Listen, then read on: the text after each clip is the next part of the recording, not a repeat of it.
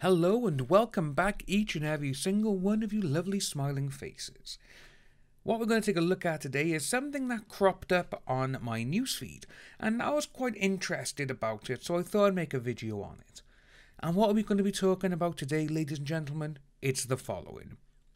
Funko cancelled Gina Carano pop, but not Johnny Depp toys. And this got me thinking, because I was like, right, okay, we all know why these companies are still using Johnny Depp's image. It brings in a shit ton of money. We all know this. But when those companies, the ones who are making the money off his likeness, are also the ones who got rid of him. So that just goes to show how much of a hypocrisy these people are doing. So in the article, it does go on to state, it was reported that Funko had cancelled the Cara Dune pop vinyl toy, but it would seem that Disney isn't mandating that all problematic celebrities be cancelled from their merchandise. According to pre-order listings on Entertainment Earth, Funko and Diamond Select apparently still manufacture toys of Captain Jack Sparrow, Gellert Grindelwald, and the Mad Hatter, just 3 of Depp's iconic roles. And in the case of Grindelwald, Depp had been fired from the role by Warner Brothers and replaced by Mads after losing its high-profile defamation case, which we all saw. It came 3 to 4 days after the actual ruling was put down by Judge Nicole, and Warner Brothers basically just went, you either leave or we sack you. And it's like, right, okay, to be honest with you, we knew that was going to happen, that something like that was going to continue on, and it has. We've seen it with a number of things. We've seen it with the media. They're all out there attacking Johnny Depp. Perfect example, this weekend gone. The Sunday Times put out that disastrous, what they call journalistic integrity as well, that article by Poppy Wood, which was absolutely abysmal. Just the way she was going about calling Depp heads, they're all these people, they're that people, they're just basically dangerous. That's exactly what she called them. But with that article, the one thing that struck me as well, now it's a bit like, right, okay, they haven't called her it because they're afraid that they may get sued. Who am I talking about? Caroline Hicks. Again, we don't know if that's her real name or not, they just said it was, but she's the TV producer from Wales. And with that, she's an absolute, she's there for Johnny Depp, she's supporting him. But Poppy Wood and the Sunday Times did not call her a Depphead because they knew for a fact if they did, Caroline Hicks would just take him to court because he'd be like, well, why are you calling me dangerous? Why are you calling me nuts? I talk to you about certain things. And when she was going on about certain tweets that have been sent to fans and all this kind of thing, I have seen at most maybe 6, maybe even 7 tweets. Since I actually put that video out regarding it as well, people have sent me the messages where these tweets have been seen, and I'm like, right, okay, that's wrong. It should not be done. But all you need to do is look at all these tweets sent by fans, the ones where they're literally saying, I would do anything for her. I would get sent to jail. I would do this. I would do that for her. It's like, oh my God, you people are absolutely crazy. That's why they didn't call Caroline Hicks a Depphead, because she knew for a fact if she called her that, she would have a lawsuit on her.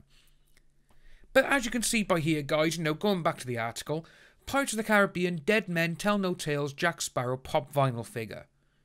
It doesn't even release until June of this year. We still got 2, maybe 3 months until this one appears on the shelf. And with that, this is coming 6 years after the last film was released. They know Johnny Depp, Jack Sparrow, they know it sells millions and millions of dollars in merchandise. That's why they're keeping his image there. But for Pirates of the Caribbean, it does give me a little bit of hope, a little shimmer of hope, that basically they're like, right, we can still use his likeness because we haven't actually said we fired him. They just said, we're going in a different direction. And that's what they said. But we all know for a fact, if a Pirates film comes out and it doesn't have Johnny Depp in, it's going to sink faster than the Titanic. But then you have this one by here, which is for Warner Brothers.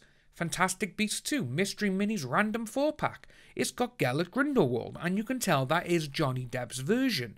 Straight away, it's like, yeah, we fired you and we got rid of you because the courts deemed you this, but we're still going to sell all merchandise with your face on. You know, it's like, right, okay, Hypocrites. Then you got this Disney one, Disney Series 1D Forms, the random blind minifigure. You have the Mad Hatter, and you have Jack Sparrow. But in the article it does continue. As such, it would seem likely that the decision to suddenly cancel all Cara Dune merchandise is being mandated by Lucasfilm and not the Walt Disney Company as a whole. Sadly, with that, the Walt Disney Company has final say on all merchandising rights. If they want to cancel something, they have to go up and tell them they're getting rid of it. Why? Because of money. This is what Walt Disney have bought up Pixar, Marvel, Lucasfilm. This is why they did it, because with Pixar alone, I believe Pixar bring in something like 20 to 30 odd billion dollars a year in merchandise alone. That's just crazy amounts of money. Then you look at Marvel, most likely, between $5 and $15 billion a year in merchandise. Lucasfilm, well, Lucasfilm has just kind of gone downhill. They need all the merchandise they can get. This is why it's kind of surprising that they got rid of the Gina Carano Cara Dune figures. Because, well, with that, when the news got out that she was fired, these things were bought like anything. But again, no, we know who runs Lucasfilm. Some absolute twonk of a woman. But it does go on. In fact, Disney has no problem selling other merchandise with Johnny Depp's likeness, despite the media portraying him as this. Wouldn't being this be worse than tweeting about right-wing politics? Apparently not to Lucasfilm. This is what I got the issue with as well, because the way Disney, Warner Brothers, they go about with the media, they always basically fall and crumble to the media. But they haven't with the Johnny Depp one. Why? Because they know he brings in money. If they want to bring in more money, get him back in the films. Again, they're not going to do that because they're like, oh no, we can't do that. We need to fire him to make it look like that we're doing great. But you're still selling his likeness on all your stuff. That just goes to show how much of a hypocrite you really are. You got Diamond Select, who have recently released a brand new figure of Captain Jack, so it does appear that Disney isn't so quick to call up licensees to cancel certain celebrities if there's money to be made. And that is just absolutely disgusting when you think about it as well, because, even though you have got all these new figures coming out, again, it's like, come on, what you're doing is wrong. If you want to keep making money, bring him back. Because you bring him back, you're going to make a shit more money. If you are new to the channel, please like and subscribe. Hit that notification bell for future updates, and I'll see each and every one of you soon.